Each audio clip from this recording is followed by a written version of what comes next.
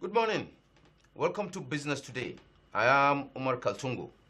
Now, the Manufacturers Association of Nigeria has disclosed plans by the members to list their share on the Nigerian Stock Exchange. Already, 3 members of the group are currently working out modalities with the exchange to fast-track every listing requirement. The Director General of the association, Segun Ajayi Kadir, during the association's bell-ringing ceremony at the exchange in Lagos last Wednesday, assured that more members had also indicated interest to list their shares on the market. He expressed the members' readiness to leverage opportunities in the market to raise capital and access cheap funds for expansion and increased productivity.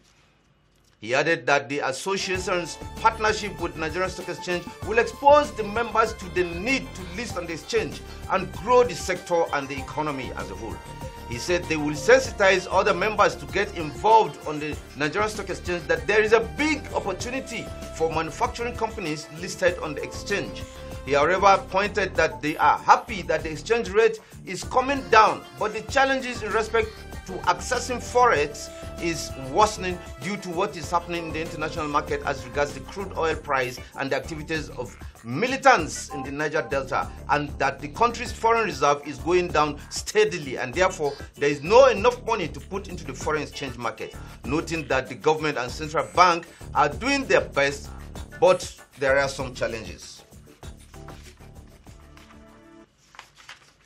The government of Spain has revealed plans aimed at setting up Spanish manufacturing companies among other businesses in Nigeria, which is targeted at exploring economic potential and building business relationships with Nigeria. This is even as an official trade delegation has scheduled a visit to Nigeria in May 2017. The delegation, having discussions with government agencies and familiarizing itself with the business environment in Abuja between May 8th and May 9th, and meeting with private sector operators in Lagos on May 10th, 2017, before leaving for their home country. Spanish ambassador to Nigeria, Alfonso Bonovo Sebastian de Rico, on Wednesday dropped this hint when he paid a courtesy visit to the Minister of Budget and National Planning, Senator Udo Udoma, in Abuja.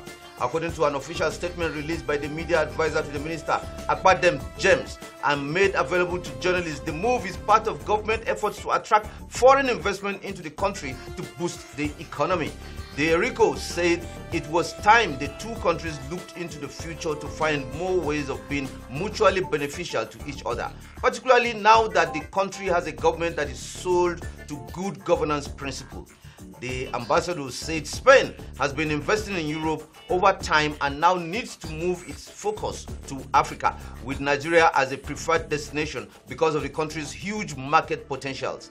That is why they are bringing in Spanish companies to know the country and also explore investment opportunities that are available.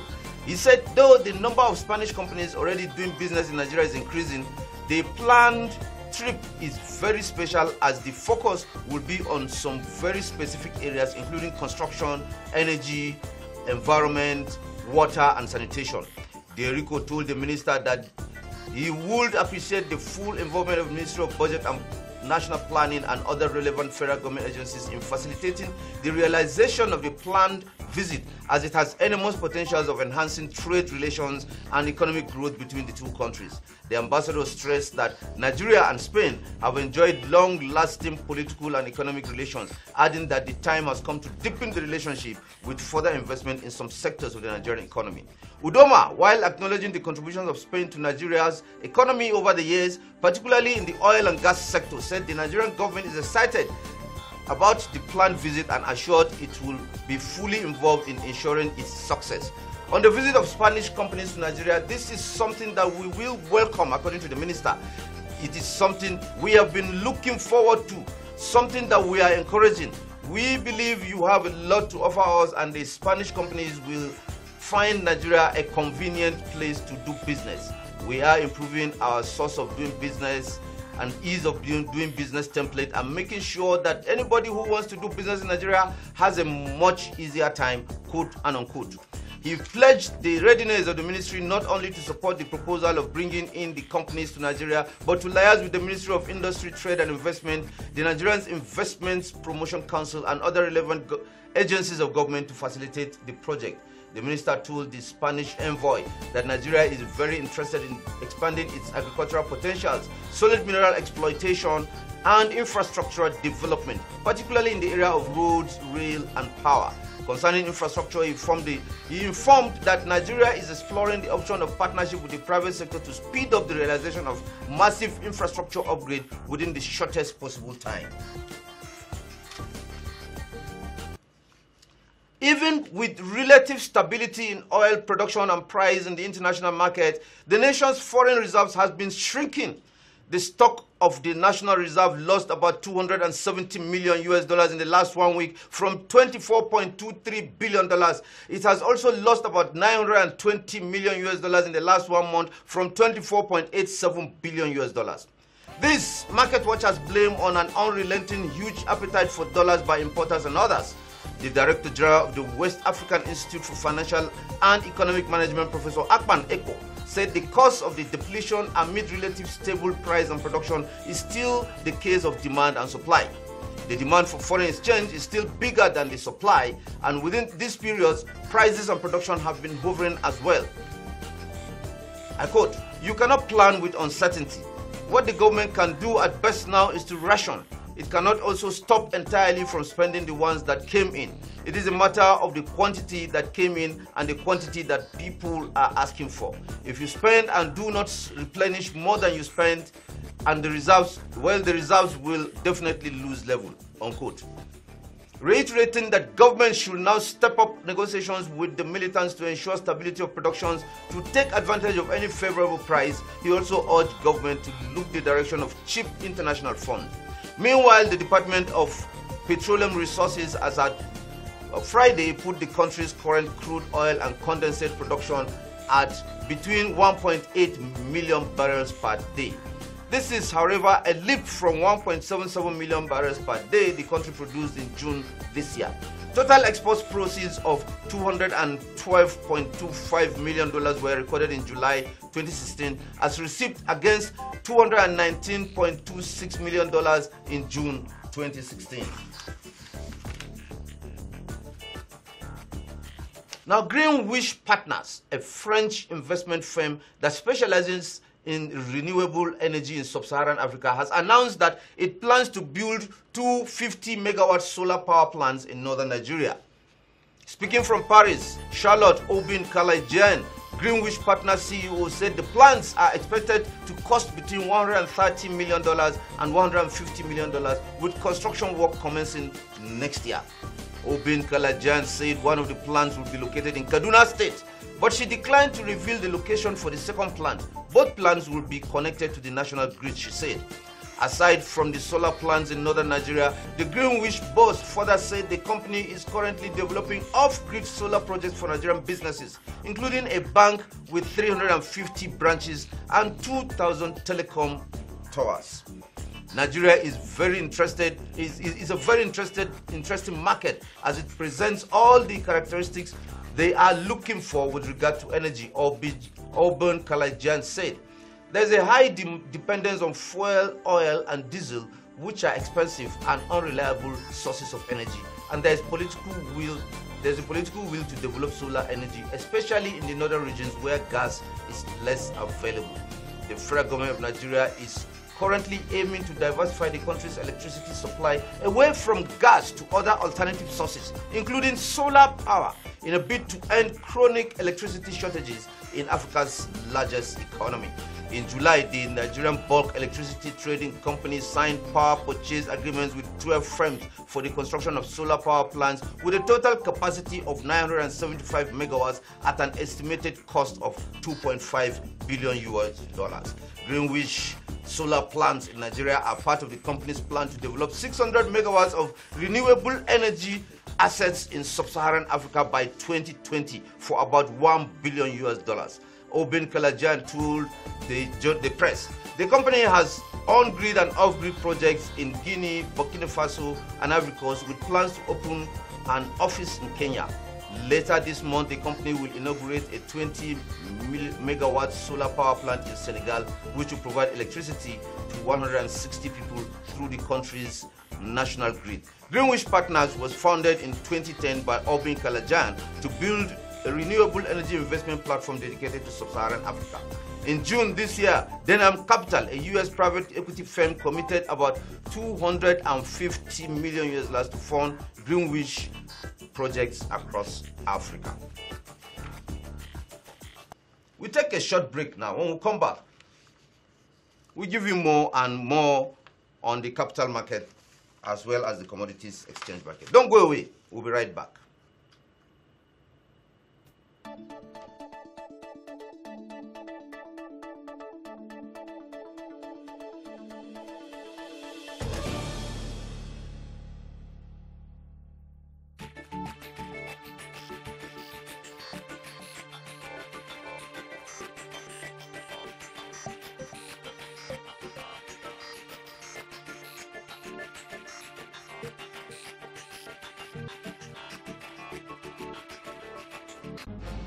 From the heartbeat of northern Nigeria's political capital, Kaduna, comes a new and refreshing television station, Liberty Television on Star Times Channel 180. Liberty Television will open up a new vista in news and programming for the whole country, but with special emphasis on issues and events north of the Niger. Liberty Television brings you fresh stories as they break with accuracy, fairness and objectivity in government, politics, business and the money market. Sizzling hot. Take a peek into Nigeria's vast northern civilization and culture. Enjoy music and entertainment. Liberty Television coming to your homes 24/7 in Hausa and English. Connect us on the Star Times Bouquet Channel 180 today. Liberty Television, voice for all.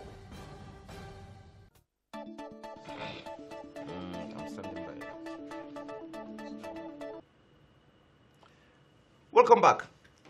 There may be a fresh increase of over 200% in electricity tariff being paid by residential customers if a proposal by power distribution companies to raise the average energy charge to 105 naira per kilowatt hour from the current rate of 22.8 kilowatt hour as if it is approved. This is coming less than 8 months after about 45% increase in tariff was imposed on electricity consumers nationwide. The power firms attributed their latest push for tariff increase to high inflation rate in the country, scarcity of foreign exchange, devaluation of the naira, and the huge debt being owed them. Already, the DISCOs said they had hinted the Nigerian Electricity Regulatory Commission about the proposal, but no action had been taken on it yet. The Chief Executive Officer Association of Nigerian Electricity Distributors, an umbrella body for the DISCOs, Mr. Azu Obiaya, confirmed the latest agitation for tariff increase in an interview with the press, stressing that it was important to raise the tariff in order to remain in business and serve the people well. Azu said to review the tariff, they will be looking at an average rate of 70 naira per kilowatt hour for residential consumers. But some DISCOs would like to have the rate as high as 105 naira per kilowatt hour. Each DISCO has a fixed energy charge payable by its customers. The highest charge, according to documents from National Electricity Regulatory Commission for the year 2016, is 32 naira 26 kobo per kilowatt hour, and this is payable by R2 consumers under other distribution companies. A further analysis shows that the average energy charge for all the 11 DISCOs is 22 naira 8 kobo per kilowatt hour. But the DISCOs were said not to be comfortable with the current rate, as they argue that it was not cost effective and was hampering the required expansion of infrastructure as well as the smooth flow of operations. Azu, who spoke on the sidelines of a power dialogue in Abuja last Thursday, said the debts owed power distribution companies by private homes, businesses and government ministries, departments and agencies post-privatization amounted to 568 billion naira. He also stated that one reason many DISCOs had not metered their customers was due to the huge debts owed them as well as the tariff issue. This, he said, had hampered the operations of the different DISCOs, a development that had made it difficult for the companies to meet the funds remittance required of them by the market operators. Obiaya said DISCOs are experiencing revenue shortfall on a monthly basis of $38 billion naira as of June 2016. The MDAs owed the DISCOs 53 billion naira post-privatization, and that the books of the DISCOs are so bad that they have no chance anymore to access finance. These books do not reflect the cash flow that is necessary for them to be taken seriously by any lender. The Federation of Informal Workers Organization of Nigeria says the interest on the voluntary contributions by its members will not be commensurate with the current inflationary rate in the country. The General Secretary of FIWON, Mr. Gbenga Komolafe, said the inflation rate of 17.9% for September 2016 had raised consumer spending, those making their expenses on basic needs unbearably high. Due to the generally low and irregular incomes of the informal sector workers and persons who are self-employed, the micro pension plan, a part of the 2014 Pension Reforms Act, was introduced to ensure their financial security. The scheme is meant to incorporate tailors, artisans, hairdressers, carpenters, those in the entertainment industry, among others, in a bid to grow the pension assets. But PENCOM had embarked on awareness campaigns in 2015 to sensitize players in the informal sector through their associations to the benefits of the scheme ahead of its commencement. In addition, a department for the micro pension was created to drive its implementation and provide customer service for those to be covered under the plan. But Komolafe said under the contributory pension scheme in the private and public sectors, workers were being encouraged to contribute 8% of their monthly salary while their employers contribute 10%. He said workers could show interest in the scheme if the state governments would be willing to contribute the same amount paid on behalf of their employees for those informal workers. Now, PENCOM should be part of the advocacy to fund the informal sector contribution. If a carpenter is contributing 1,000 naira per month, the state government should also support with another 1,000 naira per month, he added.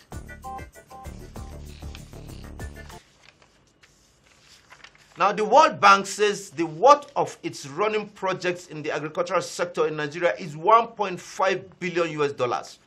The chief agri-economist of the organization, Dr. Adetunji Oredipe, made this known to newsmen at a live video conference to celebrate the End of Poverty Day. He said that in Africa, the bank's strategy to ending extreme poverty and boosting prosperity was through investment in agriculture. He said that the bank dedicated 10% of its total portfolio in Nigeria to agriculture. He explained that the World Bank had invested $495 million in irrigation, $450 million in its Fadama development project, and $150 million on other commercial agriculture projects. Oredipe said that the bank also has a $50 million intervention fund for the resuscitation of the Northeast. He said the key message is that they are making progress towards their goals, but it is still a tough road ahead. Extreme poverty continues to decline but remains unacceptably high.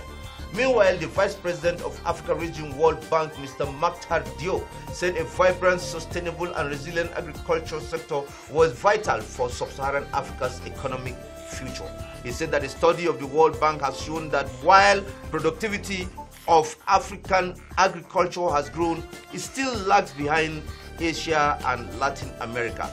He said investments in rural public goods combined with better policies and institutions drive agricultural productivity growth. The dividends from investments to strengthen markets, develop and disseminate improved technologies and expand irrigation can be enormous. Similarly, improvement of the policy environment through trade and regulatory policy complements spending by enhancing incentives for producers and innovators to take advantage of public goods, thereby crowding in private investment. Reforming the design and implementation of these subsidy programs while prioritizing government spending in favor of high return core public goods and policies could produce significant gains.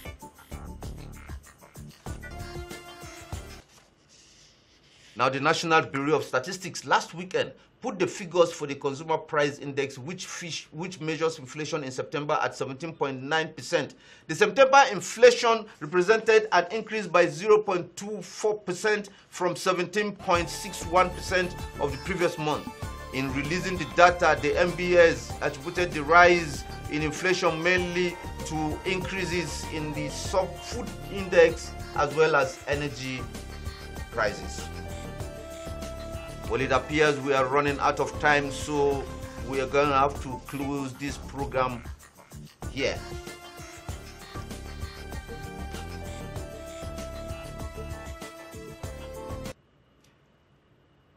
We like to inform you once again that we are live on GoTV channel 110. However, as I leave you with the graphics of the review of the activities on the floor of the Nigerian Stock Exchange last week and the Commodities Exchange, I urge you to join me again tomorrow for another fresh edition of the package. Many thanks indeed for watching. I am Umar Kaltungo.